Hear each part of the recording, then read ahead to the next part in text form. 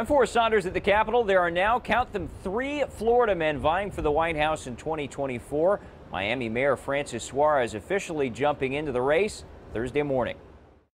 I have always been a runner. Thursday, in a literal ad about running, Miami's GOP Mayor Francis Suarez said he's running for the White House. My dad taught me that you get to choose your battles, and I am choosing the biggest one of my life. I'm going to run for president. I'm going to run for your children and mine. And as the ad went live, so did the candidate. He told Good Morning America he can unify the country and suggested former President Donald Trump's handling of classified documents was wrong. It's not what I would have done. I would have turned over the documents, but if I were the former vice president and then the current president, I wouldn't have stored classified documents in my garage either. Suarez is a controversial figure in Republican politics.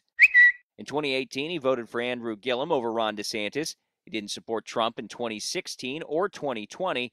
He's also drawn fire for crossing swords with the governor over COVID, Suarez wanting a mask order. I've tried to reach him on multiple occasions to tell him to give us the opportunity, not just here at the city, but in the county, to be able to institute things that we think are common sense, that we think are backed up by science. News of his candidacy drew crickets from the DeSantis and Trump campaigns. However, U.S. Rep. Carlos Gimenez, a Trump supporter, called Suarez a fraud on Fox News. He's a ceremonial mayor of the city of Miami. He has very, very little power. He got elected by a total of 20,000 people. Political pundits say Suarez brings youth and a Hispanic voice to a large list of GOP nominees, but some think Suarez is really in it for a VP or cabinet pick. Professor Sean Foreman thinks the mayor does want the White House, just not yet. That's probably the move for Francis Suarez, is to raise his national profile now and perhaps run again in 2028 or 2032. In the meantime, the addition of Suarez to an already crowded field likely further splits the vote, benefiting one Florida man,